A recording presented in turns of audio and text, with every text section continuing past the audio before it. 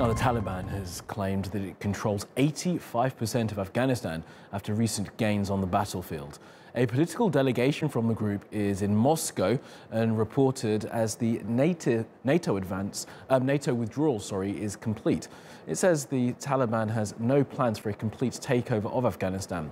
The group says a ceasefire with the government is still on the table, and it could halt its offensive if talks in Doha are successful.